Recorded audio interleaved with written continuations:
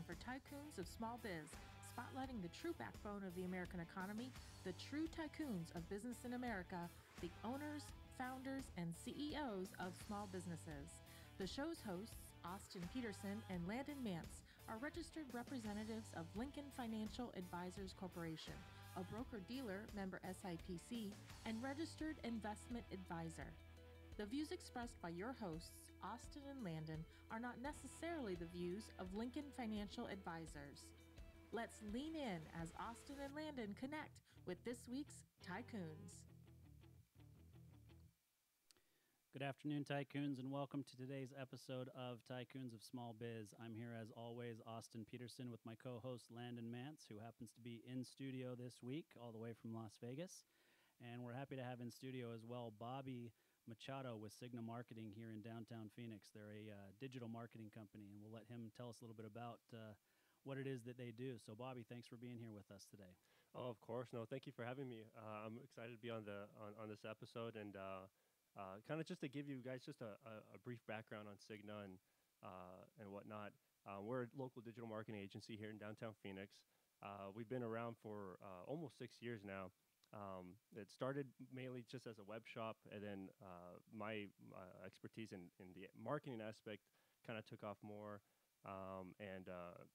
Ever since, we've been just focusing on helping small businesses and brands expand their online presence and so forth. Yeah, we're looking forward to talking to you a little bit about that and what you guys do specifically here locally in Phoenix and potentially nationwide. But before we jump into the business side of things, we usually like to have our guests tell a little bit about themselves personally. So, I don't know if you're married, if you have any kids, your family, just give us a little bit of background on your family life and how that has kind of led you to where you are today. Awesome. Yeah, of course. So I was actually born in Denver, Colorado. And weird thing is I had not been back since I was 3 years old. And we just went back 2 weeks ago as a family. So that was really cool just to reconnect. And we even went to the home where I spent the first years of my life there and all that good stuff. So it was really neat. But for the majority of my life, I've lived out here in Phoenix, mainly in Buckeye, which is why I was always around like dirt bikes and horses and all that stuff, because you can't get in trouble in the city. So you're going to find things to do outside and stuff. But yeah, my family, my immediate family is all here. I have some family in Tucson, and then of course like my cousins, stuff like that in Colorado. So yeah, but for the majority of my life, yeah, definitely Arizona. I feel like a native at this point for sure. Cool. Yeah, definitely a good time of year to visit Colorado as well. Get up into the high country a little bit, cooler weather. Oh, it was beautiful. If anything, I think. Well, I have a younger brother. I'm the oldest of three, so I have a younger brother and then a younger sister. And I think both Cesar and I, because Cesar was born in Littleton out there, we looked at each other and were like, why did we leave? Like, Colorado's so awesome. But the thing is that there's a lot of beauty to Arizona, too. There's a lot you can do. And I was like, you know what? That airplane ride's only an hour and a half. That's not too bad. You can get some work done on the way there. Yeah. Well, as a guy who spent most of his life outside of Salt Lake City, Utah, I would say go there in February, shovel a couple of really big driveways, and then tell me you still want to live there. That's a good point. That's actually the main reason why my mom, once I was 4 years old, she told my dad, she's like, we're leaving, because those blizzards just got too bad, and she's like, yeah, we need to chill out on this. Yeah. My family, makes mention specifically about, they call it the surface of the sun where we live, and all that, all those sorts of things. And my response is always, you don't shovel sunshine. That's a good response. That's true. Very true. Yeah. I love Utah and Colorado. I lived in Colorado for a little bit when I was in junior high school. My dad worked at Stapleton Airport there, and they're great places to live. They're actually great places to visit as well. The outdoors. It's tough to find better states in our country that have more to offer from an outdoor standpoint. Yeah. But yeah, if I were to ever live in Colorado or Utah again, I would have to have a heated driveway, right? and they do actually make those, right? Yeah. You can put like a hot water heater system in the driveway so that it just melts the snow as soon as it lands on there. So. Yep. Oh, that's cool. I did not know Bobby, that. I got to ask, though, before we move on from this topic. Yeah. Because you hear mixed things from people when they go back to their childhood home, and So I don't know if you went up and knocked on the door and said, "Hey, I used to live here. Can I, tour the house?" But Yeah. is that what you did? We were about to be honest. Oh, you okay? So you just yeah, because my okay. parents, we actually got to go to the apartment where they started their life essentially together before I existed. And we went up to the apartment. There's a lady coming out, and they got to talking, and then she's like, "Oh my gosh, you guys lived here," and she's like, "You guys want to come in and check it out?" So our whole family's in there just checking out this apartment, and we're like, "Okay, maybe we should do that with the house too," but I was like, "Let's not push it." Yeah. You should have. My older sister, we lived in the same house for a number of years growing up, Mhm. and a couple years ago, my sister went up and just knocked on the door, and at the time, so it's a married couple, man and a woman, and at the time, only the husband was home. So he was giving her a tour of the house, and his wife came home and apparently was not nearly as friendly as husband. And so, my sister said that when, she came in and she introduced herself right away. Oh yeah, we grew up in this house, and she was not too excited to have her in there checking it out. So I was just curious what your experience was, but She was yeah, like, "I need some context here." yeah, exactly, exactly. So Oh man. Yeah, some people think it's pretty weird, right? But yeah, my wife will never have that experience. We have taken our kids, so my kids are Mhm. 20 and 17. We've taken our kids to see the first apartment that we lived in as a married couple, and a few things like that, which I think we thought was way cooler than our kids thought. They're like, "Oh, okay, that's cool, Yeah. right?" But they're 20 and 17, so nothing's really that cool anyway, right? But yeah, my wife will never have that experience. Her parents have lived in the same house since 1969, Wow. and they're they're 91 and 86. Man. They'll likely pass on in that home, and so and my wife was born in 1974, so it's the only house she's ever known. Oh Wow. wow. Yeah, That's that's special right there. That's really cool. Yeah, pretty cool deal. So you mentioned your brother Cesar, Yeah. and I know you guys do a little bit in business together as well. So tell us a little bit more about your relationship with him and what you guys do from a business standpoint together. Yeah, absolutely. So Cesar, he's definitely a analytical mind, for sure. He works at Honeywell as a test engineer, and so him kind of being doing that as the full gig and stuff like that has always been kind of his thing. I, I I don't think he looked necessarily at entrepreneurship until one of our clients at the time, we had built them a e-commerce website and so forth, and the gentleman, he was closer to, well, I think he's 66 now or so. So he was at that point where he was like, you know what, I'm managing this business on my own, and I'm ready to pass it on. So we were presented a great opportunity, great deal. I Between Signa and Sector 7, I was like, I can't do this on my own. Like, I need help. So I told my brother, I was like, would you want to go in on this deal, and essentially kind of resurrect this company? Quick Job has been around for 37 years. It was built from door-to-door sales. Wow. So Mike McLean, the previous owner, he had scaled it with the whole team of 25 sales reps, door-to-door sales. Nowadays, of course, you're not gonna do the door-to-door sales as much. And so when 2008 happened, with the whole crash, he had to let go of the whole team.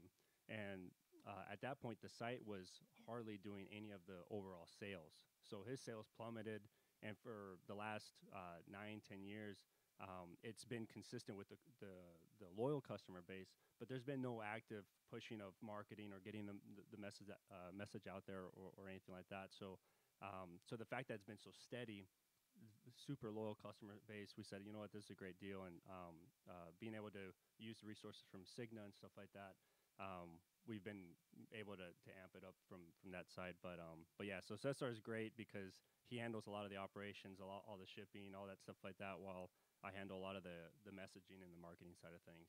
Oh, cool. So how long ago did you pull the trigger on that transaction? That was January 2019.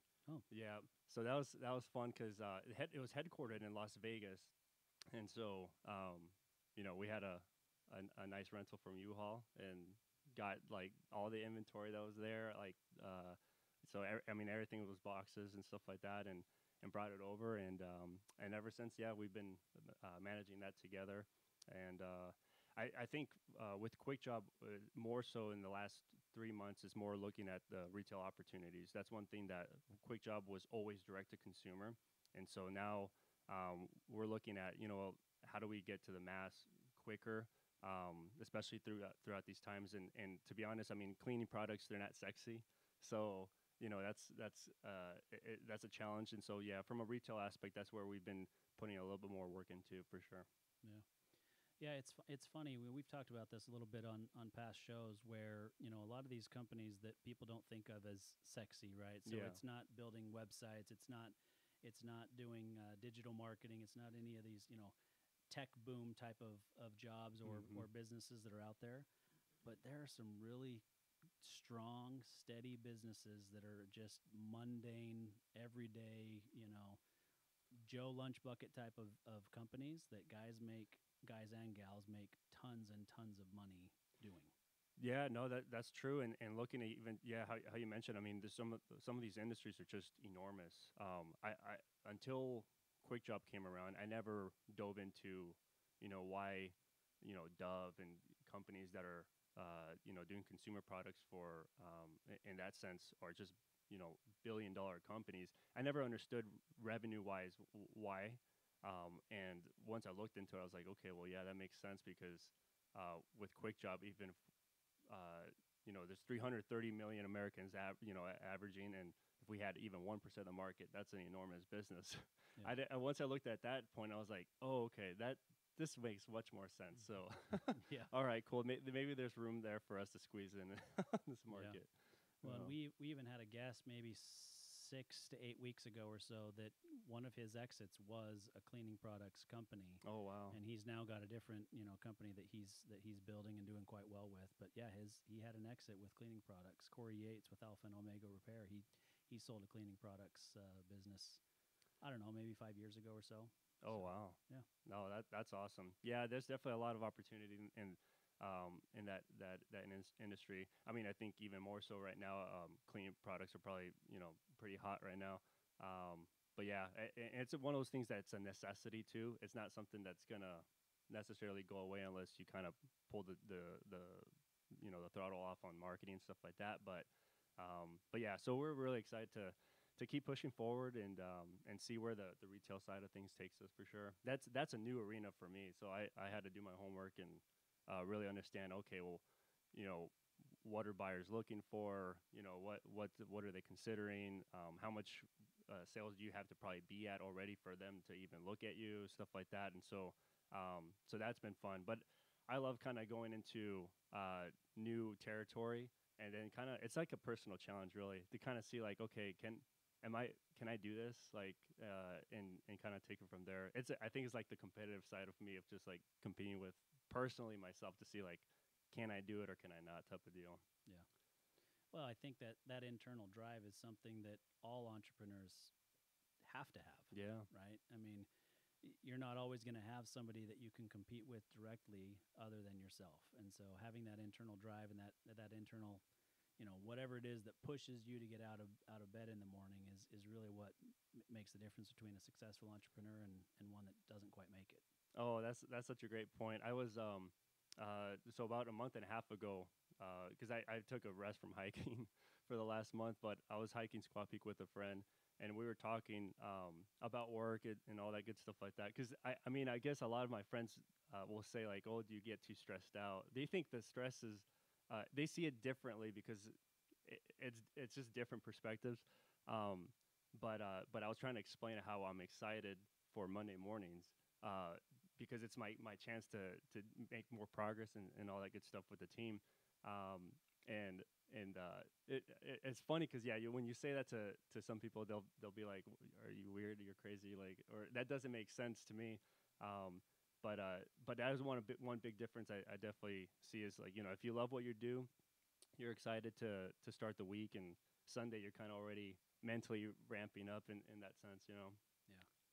Yeah, understood. So we talk about that not being a real sexy business, and since Landon's here in studio, let's try to sexy things up a little bit and talk about digital marketing a little bit. And Yeah. What specifically got you interested in digital marketing back in the day? So I guess I'll give you guys a little bit long form for context, but because it's not like I ever was young and said, oh, I love marketing so much, this is what I'm gonna do, this is my it wasn't from that angle. As a child, I was always almost kind of like at of service. I really liked when I was fifth, sixth grade. I started doing landscaping routes, and I wanted money to be able to do buy my whatever toy I wanted, a bike or whatever like that. Even if it was fifth, sixth grade, I probably was still buying some stuff in terms of toys. Um, but doing that, I was built my routes in the neighborhoods, and from there, that I think that drive kind of always was always there. So even went throughout high school, I was still doing like odd jobs and stuff like that around neighborhoods or anything like that. And so what happened was I started to get into like apparel companies and apparel designs and stuff like that. So I would do some exploratory clothing lines and so forth. But to do those items, you have to have a website. You have to understand social media. You have to do all these things on the digital marketing side of things, which really exposed me to building websites. And just like that drive that was always in me, I said, okay, well, now that I know how to build websites, I should just go build websites and sell these. So that was junior high, or junior year and senior year were the main years in high school that I was actually building sites. Weirdly enough, I kick myself in the butt now, but like sophomore year, I remember using Dreamweaver in class and wondering what the heck are we doing? Like, I don't even know what this thing does, type of deal. And so it was just really weird that the next year I was learning HTML and stuff like that. So I think it was just completely like the interest level. In sophomore year, I was just completely, numb to it almost. But from there, I was selling websites. It was a love-hate relationship because I was always by myself, and then always in Buckeye. I was never going out networking. I wasn't meeting other developers or anything like that.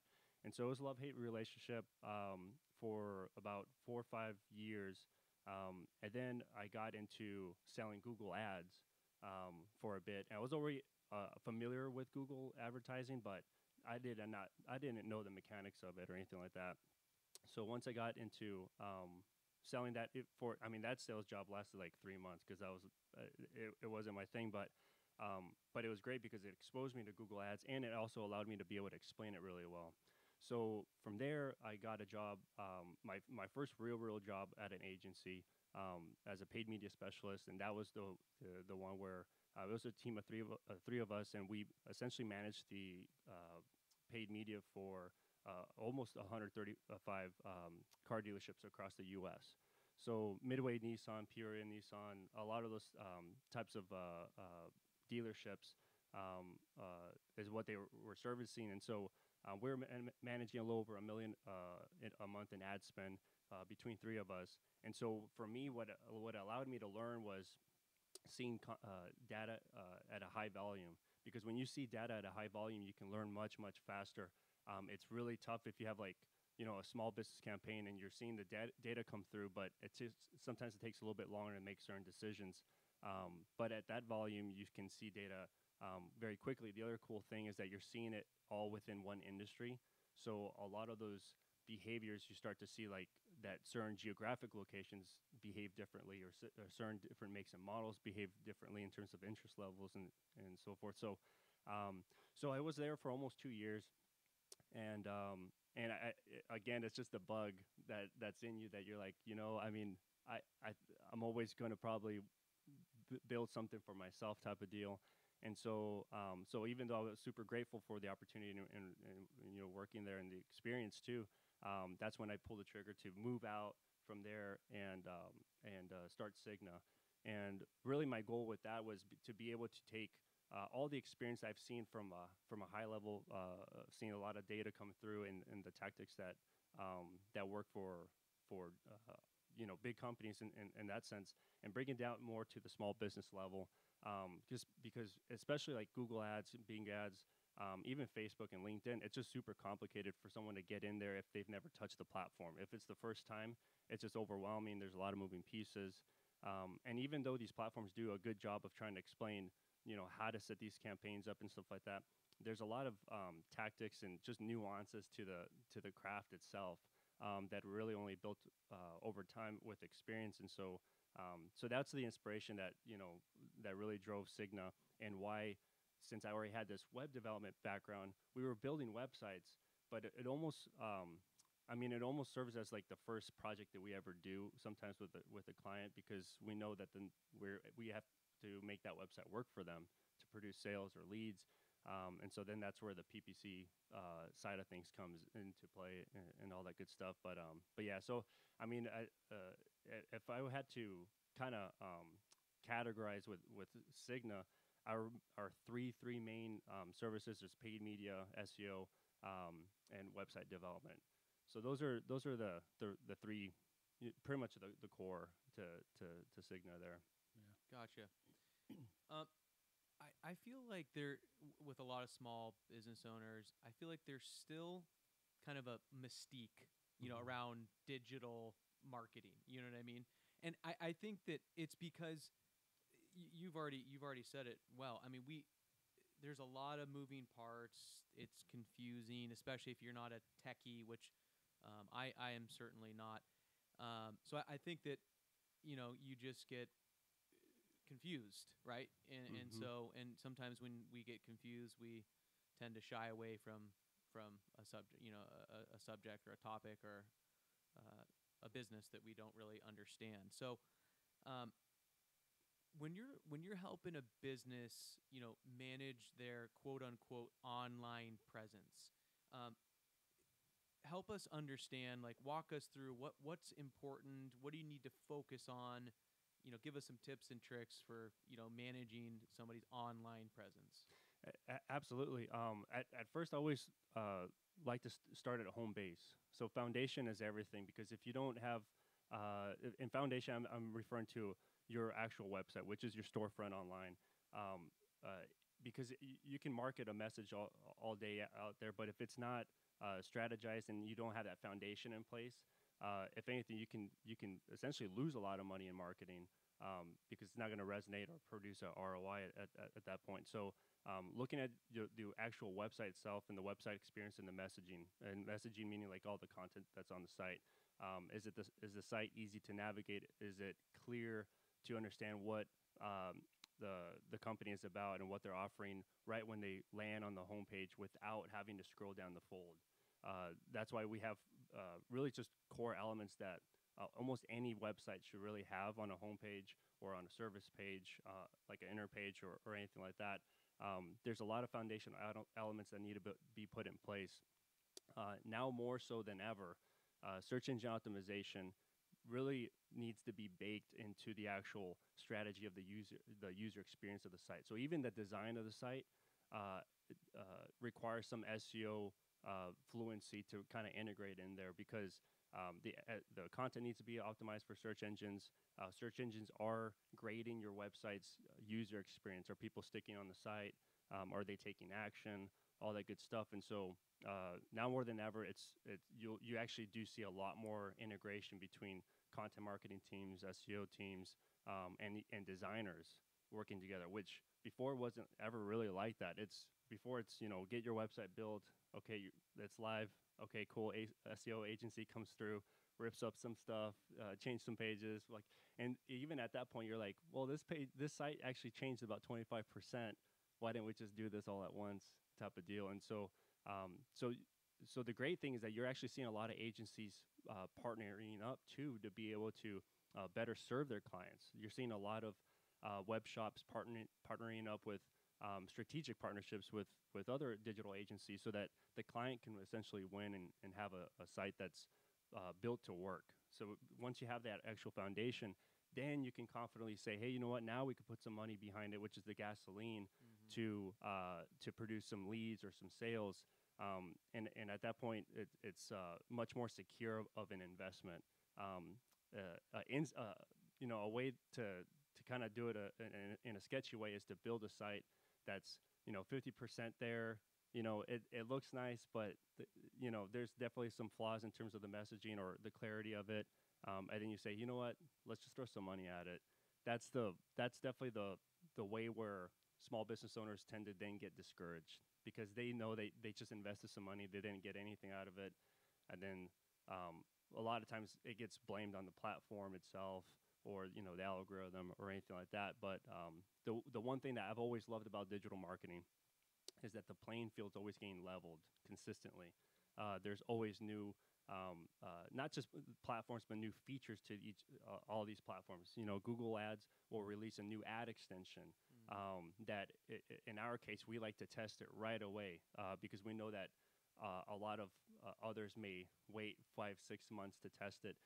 We like to rapid test these new features up front, but it's great because it even with us not knowing, we know that other people didn't know about it because it's a new feature. So it levels the playing field in that sense a lot. And then, I mean, with devices changing so much, even more so now too, where you have really just web apps and websites almost like merging in terms of behavior and interface and stuff like that. That's another thing it's leveling the playing field. Everyone has to kind of relearn these things and continue to self-educate. It doesn't matter what level you're at. You kind of always have to be self-educating in this industry for sure. Yeah. So you set the stage perfectly for my next question. So you and I, we had a conversation off air, several weeks ago when we were talking about having you come on the show, and I had shared my experience with you, which was basically what you kind of referred to as the sketchy way, right? That was me. That was me. Yeah. So help us understand, help our listeners understand our tycoons. There's a lot of digital advertising marketing agencies out there, right? So, how do you sift through them and find the right fit for you and your business and what you're trying to accomplish?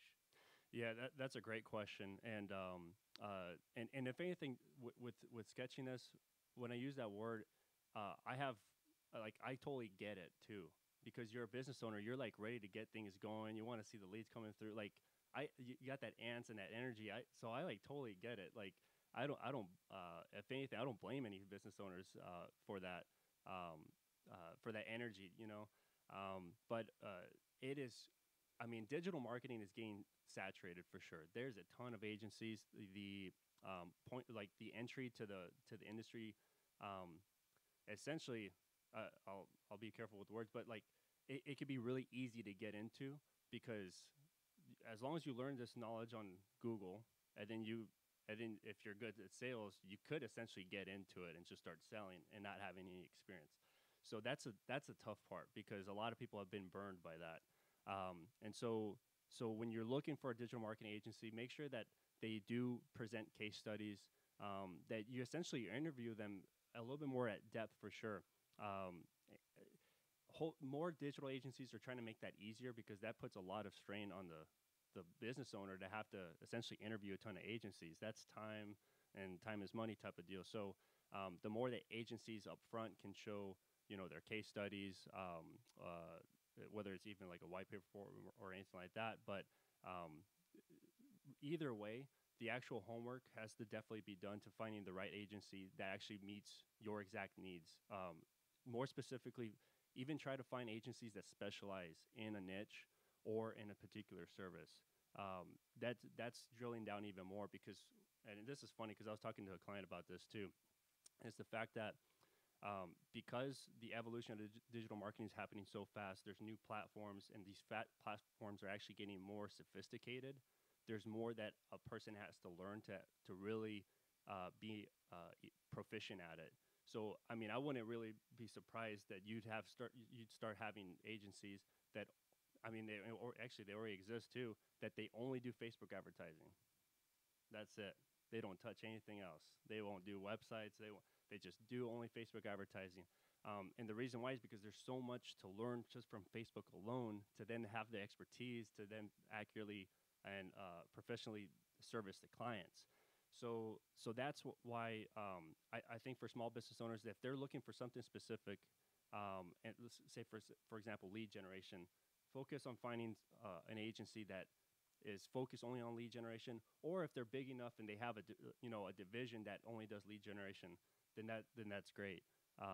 That's probably one of my highest recommendations there, because if you go with generalist agencies that may not have the specialization, it can work really well if you're a business that's looking for that. If you're looking for an agency that could do it all for you, and they have the teams in place and they can do it, then that's great.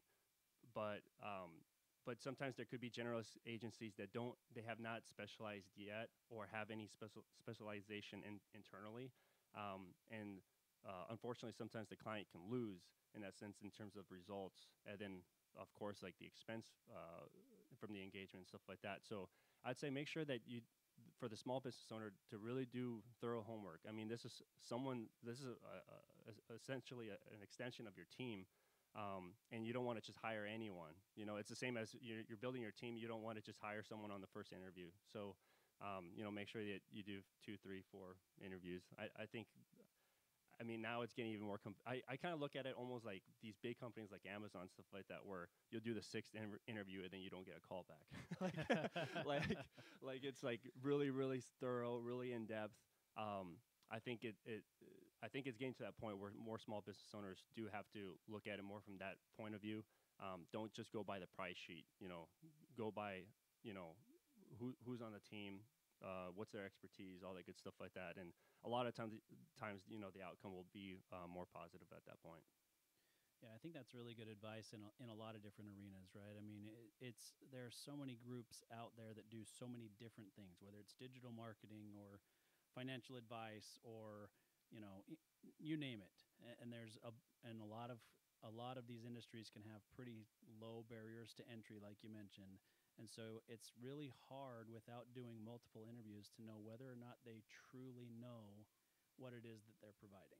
That's exactly it. Yeah. Yeah, no, that's exactly it. And I mean, if anything, a lot of times, if we get a prospective client, I kind of a lot of times even encourage, hey, go interview 2, 3 more so that you personally have context, so that you could feel like, when you go home at night, you made the best decision.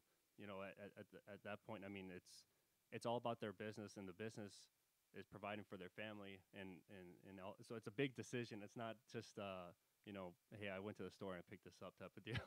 Yeah. Well, I don't know about you, Landon, but I tell you what, when somebody talks about Dreamweaver and HTML in high school, it makes me feel like I'm 100 years old.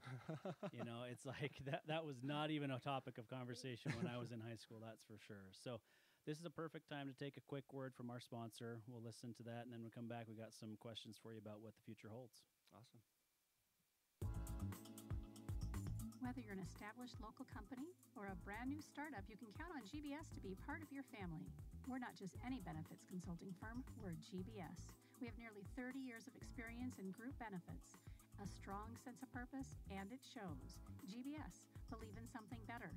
gbsbenefits.com.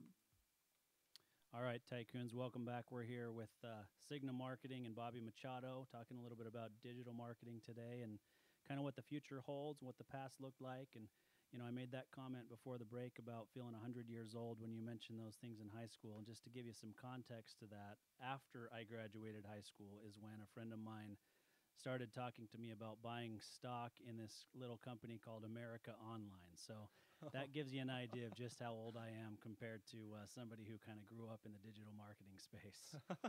And did you get in on that stock? I did not. I was leaving the country for a couple of years, and I had $1,000, and I felt like I needed to leave that in a savings account to get ready to go back to school, buy clothes, buy books, all those sorts of things to get back into things. And I wish I would have, because I looked at it afterwards, and I shouldn't have done that. But if I'd taken that $1,000 and I had invested it in American Online with all the splits that they had early on, 2.5 years later when I got married, that $1,000 investment would have been worth just shy of $400,000. Oh man! So I should have never looked, because now I know exactly what it cost me to not invest at that point. But yeah, that's I mean, I was out of high school before the internet was a thing, so it's a different world that you've grown up in, of course. But I'm fascinated by digital marketing because I have, like Landon, I've had kind of some I would call them bad interactions with digital marketing agencies that are out there. We can do this and we can do that, and you spend money on paid ads, and you do Facebook, and you do some LinkedIn, and you do some Instagram, and I even did Waze, Yeah. ads at one point. So there's all these different things that I've even looked at over the years. But so I'm fascinated by this. I know it's something that I feel I have a fairly good grasp on for people who do what I do for a living on a day-to-day basis. But there's so much more to it, and so it is important to find somebody who really knows what they're doing, and like you said, can specifically work in your niche marketplace. So that kind of leads me to my next question is, in your opinion, what's one industry that you're really intrigued by or interested in right now from a digital marketing standpoint? For me personally, it's definitely the real estate industry, and the reason why is just because of inventory being so low, and then us, the whole world going through this pandemic and whatnot right now. So it's really interesting to me because what we've always been really strong at is real estate, and so we've been actually watching this industry for a long time. We've always produced lead generation, specifically on the seller side of things, producing seller leads. And it's an interesting time because of the fact that the inventory is so low. A lot of people are holding on to their homes. They're saying, hey, you know what, this thing is worth a good penny right now. Some people don't want to move, or the real estate agent is able to not convince, but to kind of talk them through different options and kind of open up their eyes to different opportunities in that sense. And there's a lot of people in the consideration phase because of the market. The price values being so high, which, man, when I went to Denver, I looked up my parents' house, and I was like, man, that thing was worth no, they bought it for $89,000 at the time, and it's worth over $500,000 right now. Just Colorado's just been booming, and when I looked at the whole neighborhood, I'm like, man, all these homes are like everything's in the 600s. So this whole neighborhood is. But that's happening a lot everywhere in the U.S. And so it's an interesting time for us seeing how many people are actually in the consideration phase, where they're not hardcore really good seller lead, but they're still filling out the home valuation form on a page, and they're curious. And of course you go into everyone's different, what phase of life they're in. Those types of decisions and stuff like that. But that's one that's really interesting for me. The other reason why it's really interesting for me is because of you see a lot of content generation being done by real estate agents, which is great. You have to almost at this point. But what I am seeing is that because it's tough right now to do video, like people I guess things are opening up now, but a lot of shows from real estate agents, they couldn't interview the local officials, or they couldn't interview the local business owner because the business was closed at that point or whatnot. And so in terms of doing it face to face on a video show, and so that's why I really started to get interested on real estate agents, seeing them start to do podcasts. I've seen that a ton now, if anything, of real estate agents producing their own podcasts, basically taking their video show that they were producing and just making an audio form of it.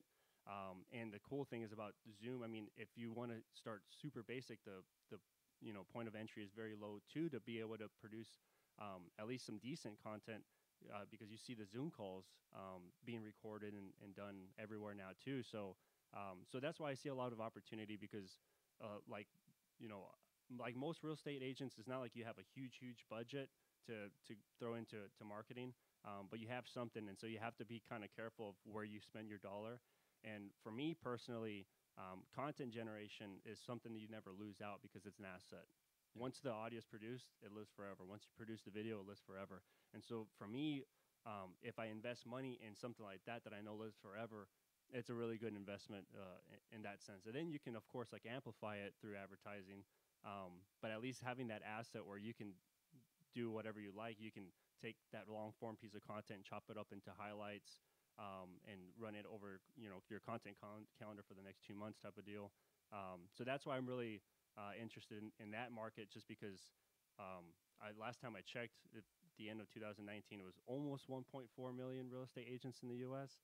And so, I mean, it's a huge market, and there's a lot of competition. That's what makes it super super tough. Is there's a lot of competition, and so that's why to me I see content marketing as that way of your chance to at least be different in some way. Yeah.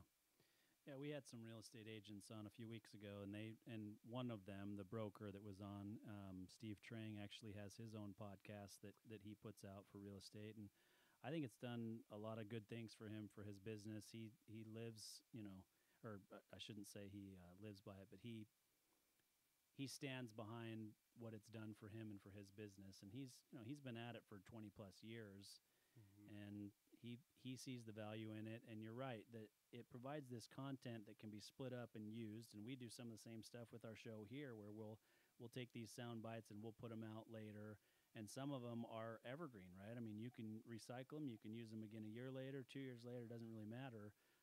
Nobody saw the content, and as long as the content itself is still relevant, Yep. You're right, it's an asset. It's something that you can continue to use for a lot of time to come.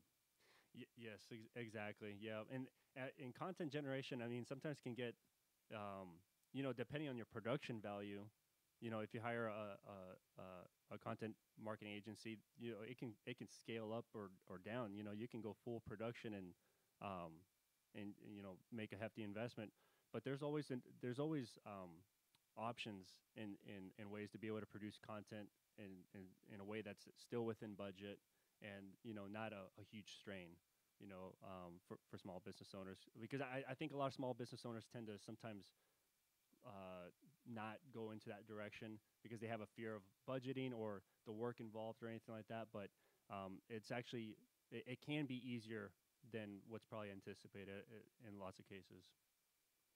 Yeah, I think the cost to entry is a lot less than a lot of people think, right? I mean, I did, so I'm on the board of a nonprofit, and I think they're actually going to be the CEO or the chairman of the nonprofit's going to be on in a few weeks, I think. But they asked us to record just a quick 30-second video as to why this particular nonprofit is important to us, right? And so I took the video at home, and I do a fair amount of video marketing with my business as well, and I'm comfortable in front of a camera. I'm good with all that. Well, they played this on a show, or not on a show, but on a meeting that we did the other day, and they played back my video, and I'm looking at it and I'm thinking, the sound quality is good, my message was fine, but the quality of that video is terrible. So what did I do? The next day I ordered a new webcam on Amazon, and I only paid like $30 for it, but it's 1080p or 4K or whatever, and it's a much higher quality video than I had before. And then same thing, I ordered a new microphone to give me better sound quality, because I've been using my Beats headphones for Zoom calls, and there's a little bit of a delay because of the Bluetooth. So and that microphone was like $20 or something, and it was highly rated on Amazon. So the reality is you can really put all of this together on a pretty shoestring budget if you're really committed to it and you understand the value. Oh, that's a great point. And I think sometimes even psychologically, I don't know why, but I think it's just a human thing. Depending the person and stuff like that, where they won't make those that purchase. But you could easily spend $15 at Taco Bell. So it's like the way. The way that's a lot of food at Taco Bell. For me, oh man, I spent $15 at Taco Bell. First of all, that's impressive. But go on. But I was telling my brother the other day too. I'm like, man, dude, inflation is definitely happening. I see it at all these places. But the way I look at it is like, look, it's your business. This thing is like your life. This is how I view it personally. So to make that investment of $20 or even a couple $100 on stuff that's going to have longevity is like, I'll like done. Like I'm going to do it. Yeah.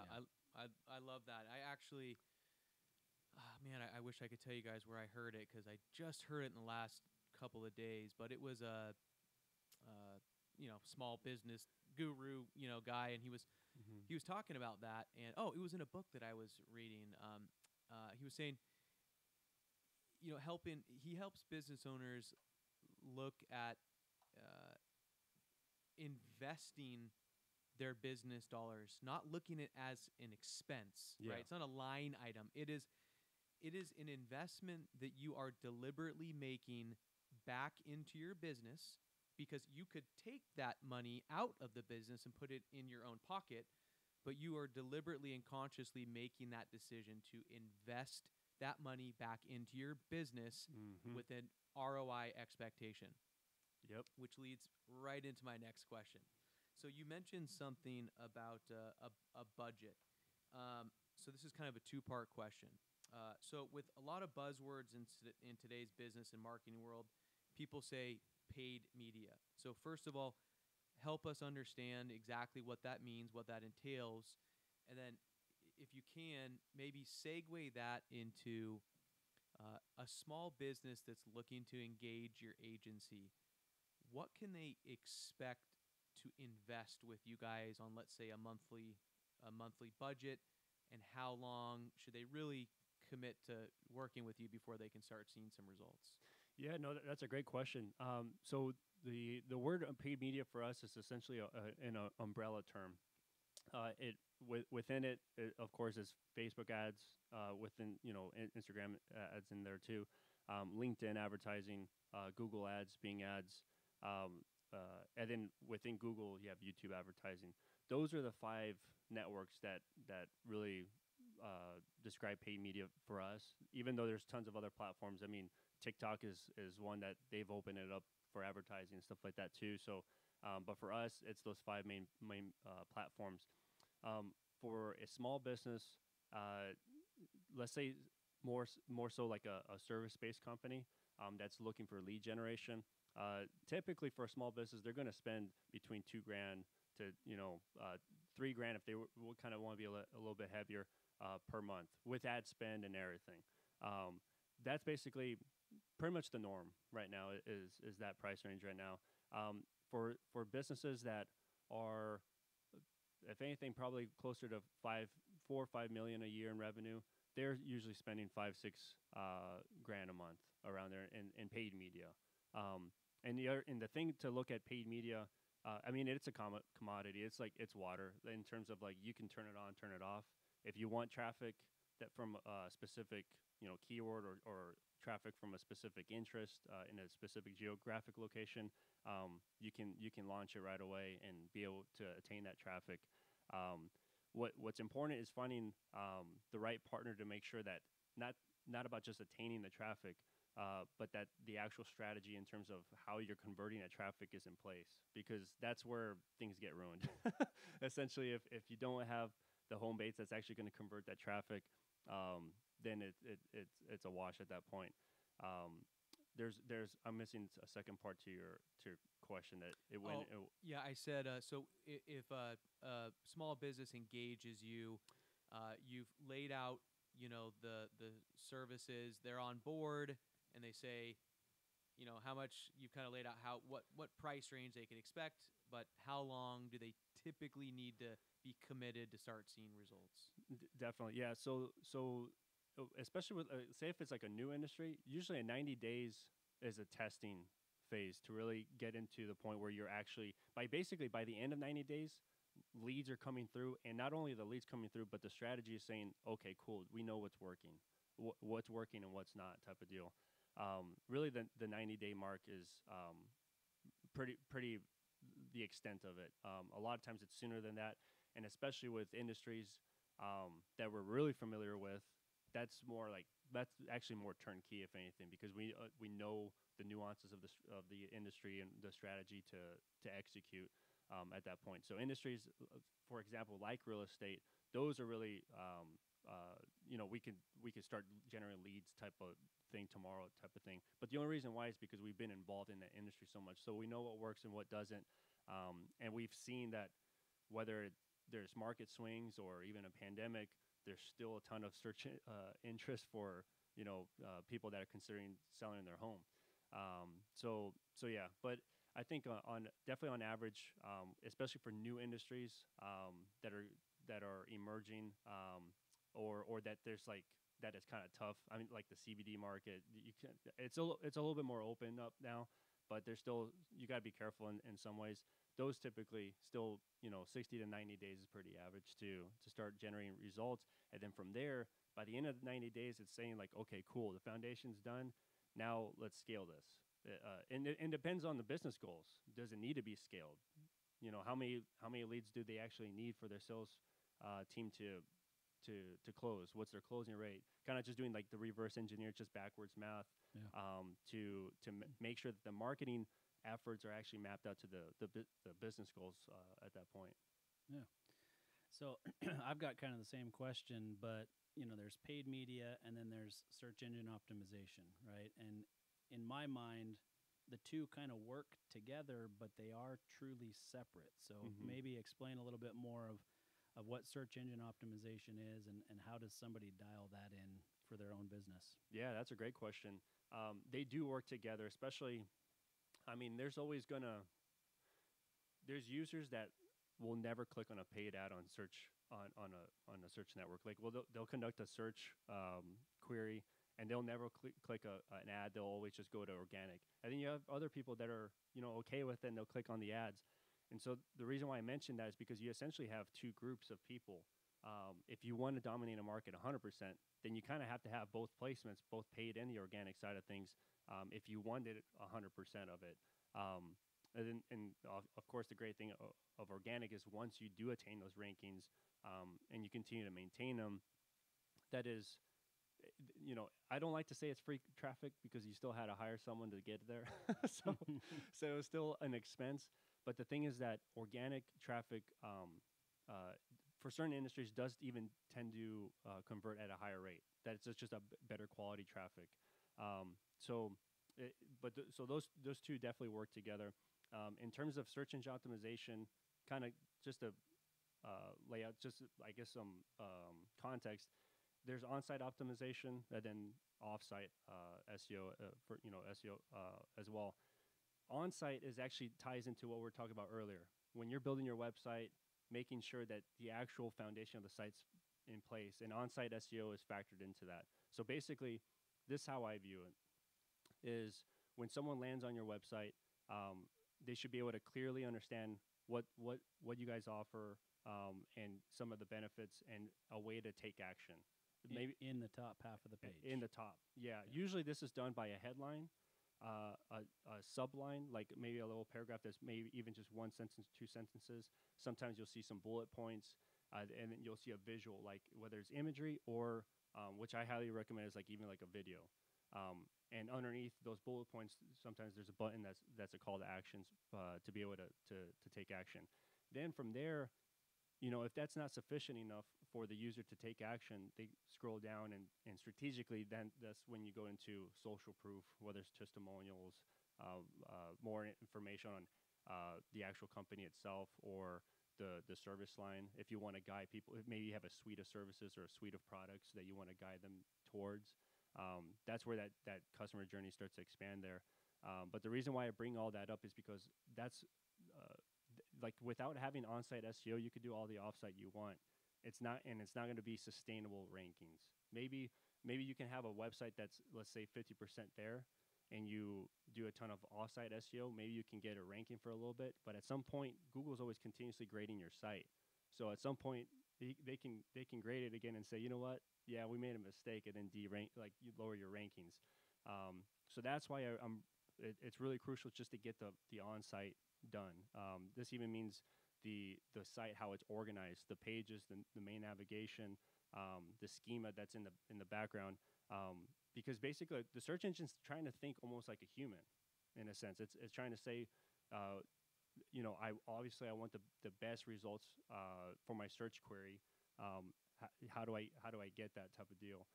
And the search engines are really just mapping out to what a user actually needs. And that's what Google's goal is to provide the best search engine results possible to their end user. So having an on-site is the first thing. Once you have the on-site, say you're a new business, you essentially have no authority. So for example, I like to use this analogy is, so right now, not the whole world doesn't know me. But if I went on Oprah, I would have my life would probably change a little bit tomorrow. Like it'd probably be a little bit different. But the reason why is because of her authority has trickled down to me in some way. There's still some dilution there, but it's trickled to me in some way. And so that's how I describe offsite SEO: is you have your website And the whole objective of offsite SEO is to essentially attain external backlinks, so links from other high authority websites to link back to yours. We don't want to make these sites, these links, anything. They should be relevant. They should be relevant to your industry, your service, or your product in some way, because that's how Google starts to really understand not only who you are, but who you're affiliated with, and that's how you start to increase your authority. As you increase your authority, that's where your rankings start to show up. Because now you're saying, with your on-site, you're making claims about something, but now you have the actual authority from your off-site that's validating your claims. And that's how you start to get rankings, not that just appear, but they're also sustainable. That's the big thing there. For local businesses, Google My Business, that profile, even though it may look so basic, that's like half of your SEO right there, that a lot of local businesses sometimes miss out on, because it's underestimated of how impactful their Google My Business profile really is. And so that's why we preach, always having a process or a system in place to continuously gather reviews, because those reviews are your social proof, and Google is actually looking at reviews as well, your social proof across the web, as an authority point. That's a point of authority. So that's how I always explain it, as far as like, just make sure that your foundation's put in place, then start building all your authority offsite. That way you'll actually attain rankings that are sustainable and hold longevity at that point. Yeah.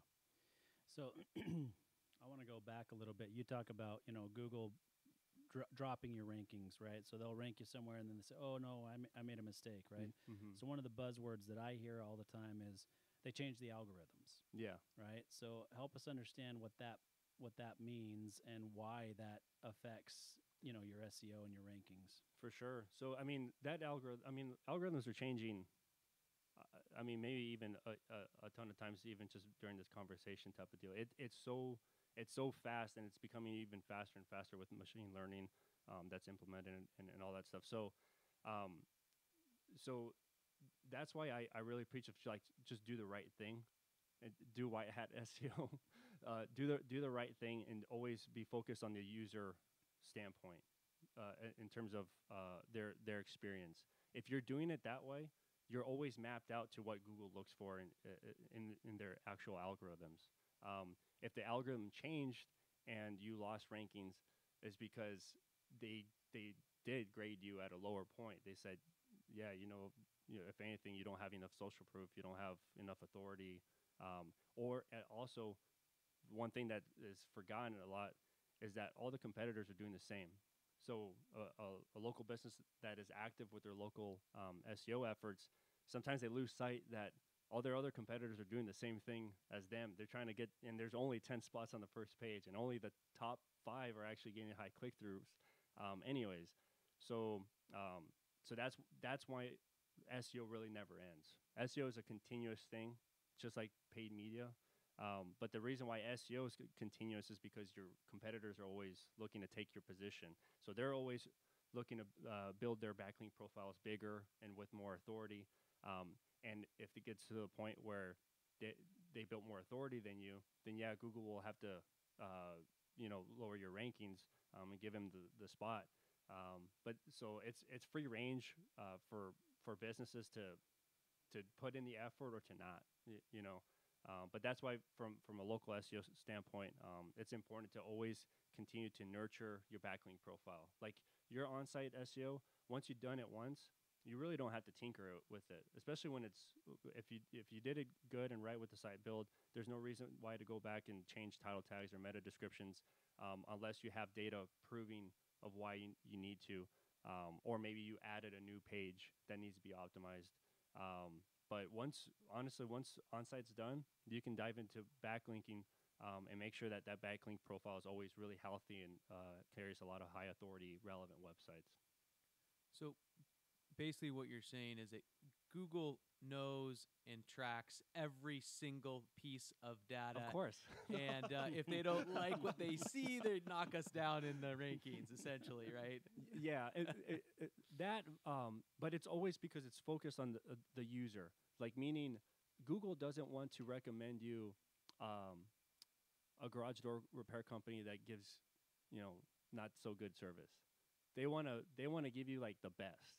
And so for a search engine to be able to evaluate that, they have to look at all these factors. There's over 200 factors they have to look into. They have to look at the authority of the site. They have to look at the reviews. They have to see, okay, are these reviews only from Google, or do they have them on Yelp and Facebook too? Stuff like that. And so, and they'll even look at the frequency of the reviews. Did this guy get reviews like 100 in one day, or is it 100 over the course of 3 years because they're actually real? So those are the things that they're looking at. But yeah, from my point of view, that's how we always tackle SEO, is really what's good for the user, because that's what Google maps out to in terms of being able to produce the best search results possible for the end user's query. Yeah. They're not just guessing. I mean, there's a reason that you've got 4 Just for Men ads on the side of your screen at all times, Landon. On that note, Bobby, we've really appreciated having you on the program today. There's been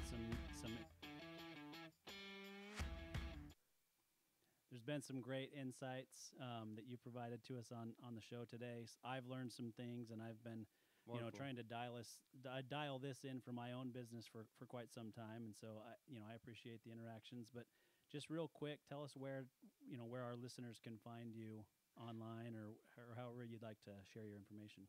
Yeah, absolutely. One thing that I'm having a lot of fun with is our show at Signa called Blueprint.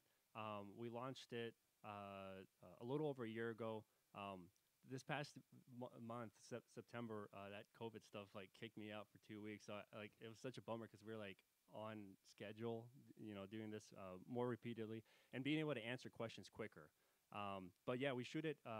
It's a weekly show, so I'm gonna this weekend we're gonna start it up again, and it's a show where I just candidly answer questions that have to do with digital marketing. So if any of the listeners do have questions that are really specific to their exact scenario, all they have to do is go to our website, signamarketing.com.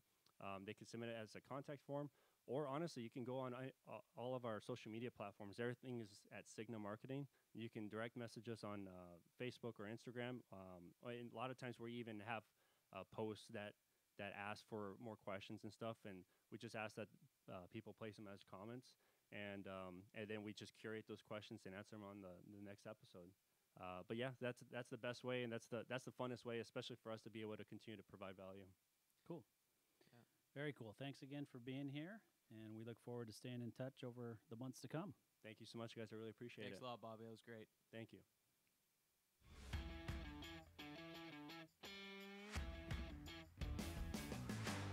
You've been listening to Tycoons of Small Biz, proudly hosted by Austin Peterson and Landon Mance.